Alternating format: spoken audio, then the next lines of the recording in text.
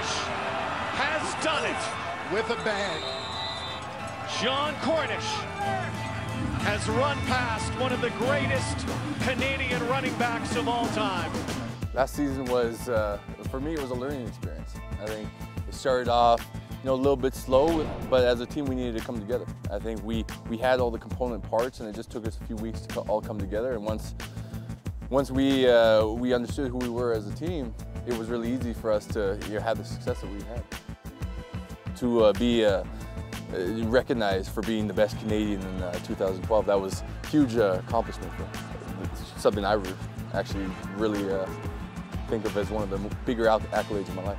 I think it's a statement that I'm proud of, to be able to say that I am that. Because, the CFL is a Canadian league, and we don't have any leagues in Canada that professional level, where Canadians are, a huge part. I mean, hockey is both in the States and Canada, but CFL football is just Canadian.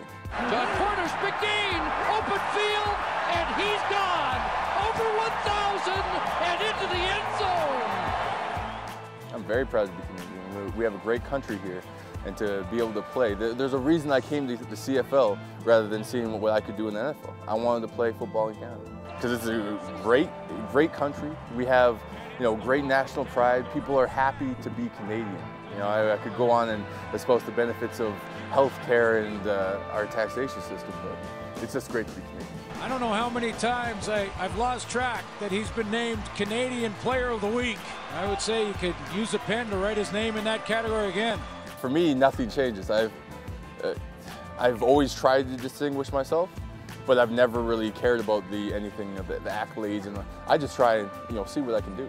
And it's it's always nice to have awards and whatnot, but I just like seeing what I'm capable of. I don't set goals for myself, but I would like to help this team get back to the Grey Cup, and not just get to the Grey Cup, win the Grey Cup. I mean, that's I think my singular focus. Personal accolades, those come by themselves. I think when I do the things that will help this team get to where it needs to be, the accolades might be there, or it might not. It doesn't really matter to me as long as we win.